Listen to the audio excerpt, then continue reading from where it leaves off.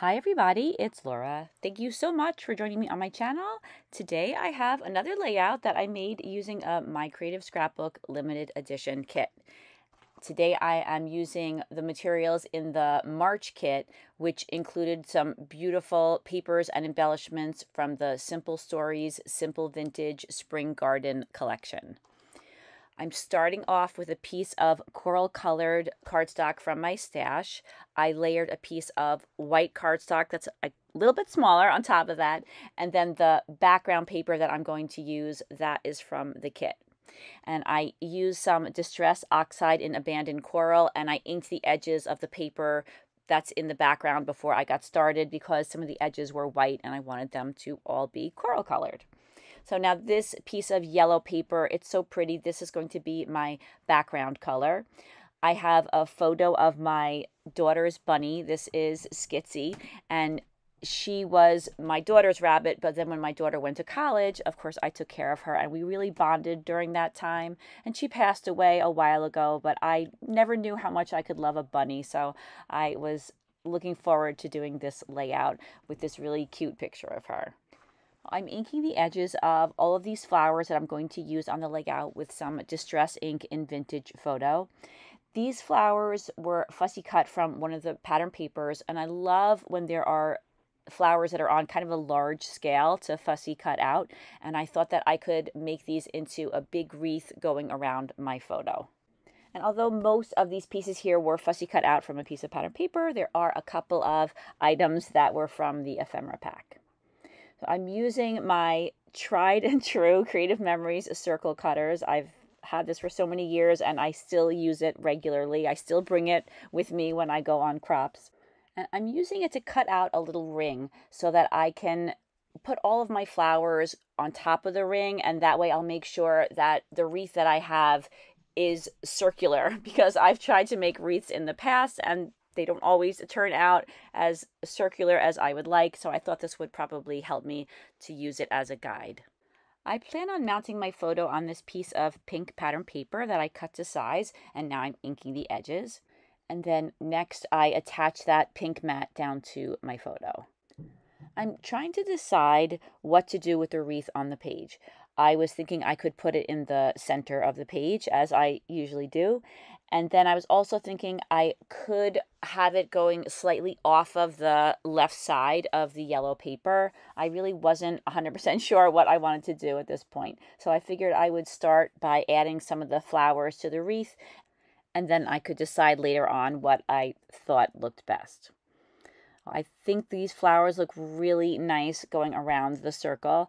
I'm trying to alternate them between the different colors. There are some pink flowers and there are some yellowish flowers, so I'm trying not to put all of the yellow flowers or all the pink flowers in one spot. And then as I was adding the flowers, I was thinking that it would look nice to have just a little tiny bit of the wreath going off the side of the page. Although I do love to make a wreath layout where you could see the whole wreath on the page, I thought I'd try something a little bit different. I'm happy with the arrangement of the flowers, and I'm ready to start attaching them down to my ring. I am going to be popping some of them up on some foam for a little bit of dimension. So in general, I pop up every other flower. I don't want to pop up all the flowers. I don't want that much dimension, but I do like the idea of having that difference between the flowers that are attached straight down to the ring and others that are popped up a little bit. I just think it makes the layout look a little bit more interesting.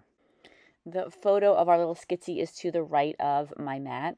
And I might have told this story before on my channel, so sorry if you're hearing this twice, but my daughter Danielle wanted to get a rabbit. Her friend had a number of bunnies and she wanted to bring one home. So when we went to her friend's house, there were rabbits everywhere. There were little babies, there were adult rabbits, there were quite a few of them. And I was a little concerned because it didn't seem like they were feeding the rabbits rabbit food. It seemed like they were just giving them a mixture of different things they had around the house. So I didn't know if it was going to be healthy, but she lived for quite a long time and she was just so sweet. When you called her, she would come running. I used to take her out of her cage all the time. I couldn't keep her out of her cage indefinitely because she would chew on things. But when I was home, I would let her run around and she was just adorable. When you called her name, she would come running. She loved affection. She was just a real sweet bunny. And I still miss her. Every time I look at these pictures of her, I just think what an incredibly adorable bunny she was. And that's what scrapbooking is all about, right? To remember things like this in our lives that we look back on fondly. Or sometimes you can document things that are not the best memories, but you also want to remember them. And that's very authentic and cathartic. I tend to be the type that just scrapbooks the happy times. I guess I could expand what I scrapbook a little bit. Well, now I have my wreath completed, and I cut off that extra piece that was going to go off the side of the page. And now I'm adding some adhesive to the back of my wreath and attaching it down to my background. And then I attach down my photo. I decided that instead of mounting it on the pink pattern paper, I was going to use the other side of that paper, which has a little bit of a check on it. And I think the reason that I did that was the coral paper going around the outside of the layout didn't exactly coordinate with that pink color. So I thought that it wouldn't be a good idea to have two solids that were similar but not quite the same. I could have also used the coral paper that was in the background, but I decided to go with the small border of pattern paper. So I've added my title, which is Hello Lovely, and these are both from the kit. I also added those two little signs. One says grow and one says love. I tucked a few leaves into the wreath, and then I started to think where I should put the butterflies on the layout. Of course, I have to have some butterflies on here. And then in the lower right-hand corner earlier, I added a cute little chipboard bunny, and I thought that it was perfect because it really does look a lot like our rabbit. The bunny on the chipboard piece is sitting inside of a teacup, and then I noticed there was another green teacup in the kit, so I decided that I was going to create a little cluster there.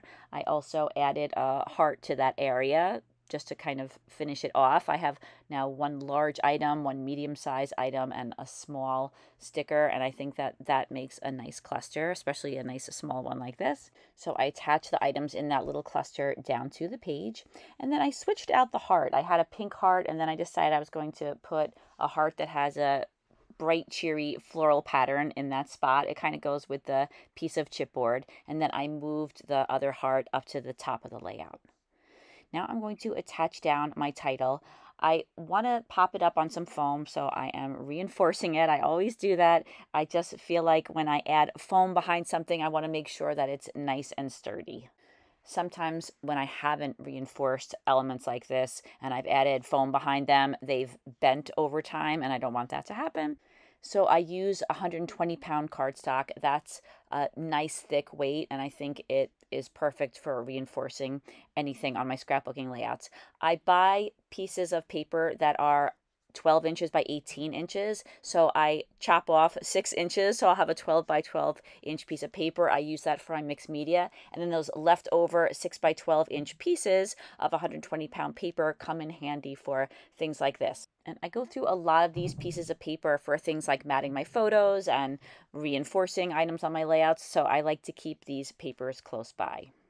As I had mentioned, I'm going to add some butterflies to the layout, and I love adding some foam to the backs of their wings. So I'll add the foam just to the wings, but then put adhesive not only on the foam, but on the center of the butterfly, and then press down on the center of the butterfly so the middle of it sticks to the page, but the wings kind of pop up a little bit. It's just something that I really like to do to butterflies to give them some dimension. Well, now I'm going to attach down some other elements to the page. I attach down those little garden markers that say grow and love. However, I am going to move the marker that says love to the left-hand side of the layout. I think that it will balance out the other marker if it's on the other side of the layout. And then I add some adhesive to the back of the word lovely. And I also am going to attach down the word hello. But first, I'm adding a little butterfly to the Y on lovely, just so that there's some elements from the rest of the layout included with the title. I always like to do that so that the title seems like it's part of the page. Years ago, I used to just have a separate title, and I started realizing that if I bring some of the elements from the rest of the page to the title, it looks a little bit more like a cohesive page. Now I'm adding some photo corners to my photo, something that I love to do, and I do this on most of my layouts. I used my EK Success scalloped photo corner punch, and I punched out some photo corners from green paper, and then I inked the edges with the Distress ink. And then I also picked out some hearts. I wanted to add those all around the wreath. I thought that having some smaller elements mixed in with those larger flowers would add a little something to the layout. So I am adding those in a couple of different spots. I'm also going to ink some fussy cut bees. I thought that these bees would also be a nice addition. Again, they're nice and little and they are a different shape than the hearts. So I thought that these would go along really well with the other elements in the wreath. What I'm about to do happens to me often when I'm working on layouts that have wreaths. There was something about the area to the right-hand side of the photo that I just didn't like about the layout, so I decided that I was going to remove the title and a couple of the flowers that were in that area. I cut off some of the leaves because I was thinking it would be a little easier for me to attach down the flowers and then put the leaves exactly where I want them. And then I began rearranging those flowers and layering them a little bit differently.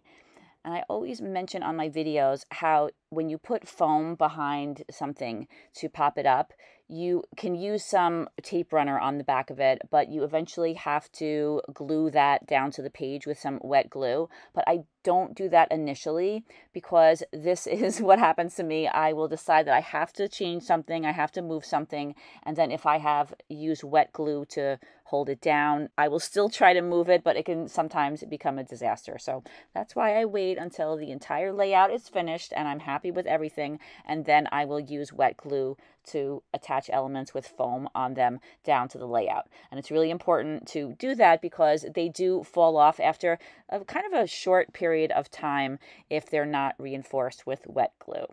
But of course, that's just my crazy way of thinking. If you are happy with your layout and you feel confident to glue things down right away, that's absolutely fine. I'm not saying not to do that.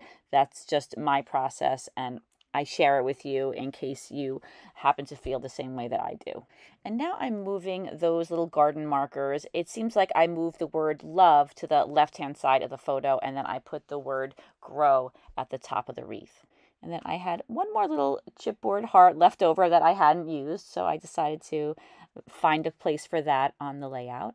And you could see that those little tiny hearts keep moving around the page, and I'm not done arranging them just yet. I wanted to add some branches to the layout. I use these little branches on so many of my layouts, especially when there are lots of florals. I always mention how I think that it's nice to work something white back in with a layout that has a lot of colors on it. I also, as I was mentioning before, like to have some items that are a little bulkier or a little larger in scale, and then some that are a little smaller. And I feel like floral arrangements are the same way. There are some larger flowers and there are some medium flowers, and there are usually some very small flowers like baby's breath. So I think that these little branches kind of serve as the baby's breath to my layouts. I think they add that nice little finishing detail. And I found that I used my scissors quite a bit to help me position those little branches. It was helpful for tucking them underneath some of the elements that I have in that wreath. And then once I had all of my branches placed where I wanted them, I went back in with some gel glue and added just a little bit to each of the branches. So far, I only have paper and chipboard on the layout, and I always like to add elements made of different materials. So here I'm adding one of my very favorite embellishments, which is self-adhesive pearls. I picked a pink that I thought looked kind of nice with some of the pinks that are on the layout, and I added them to the 4 photo corners. And then I used the same color pearl and I added smaller ones to those little hearts that I have going around the wreath. To the centers of the butterflies, I added some very tiny black jewels. And I'm not sure where I got those pearls, but I do know that the little black jewels are from a company called Want to Scrap. I love buying their jewels because they have some really teeny tiny ones. And then I decided that I would add some white splatters, so I covered up my photo, and I'm adding some watered down white acrylic paint splatters, and I'm adding them mainly all around the wreath, But of course, you know, splatters have a mind of their own. They go wherever they want to. And I found that there were a couple of spots where I wanted to add splatters and I wasn't successful in splattering them there. So I just used the straw inside of the container that holds the paint and I dotted those where I wanted them on the layout. Then I trimmed a few embellishments that were hanging over the left side of the layout, and that is the last touch. This layout is complete, and here are a few close-ups. Thank you so much for watching this video and watching it all the way to the end. I really appreciate it, and I really hope that you enjoyed watching. I always leave the link to the My Creative Scrapbook website in the description box so you can check out all of the beautiful kits they have and order a subscription if you're interested. I hope you have a fantastic day and I hope to see you again soon. Take care, everybody. Bye-bye.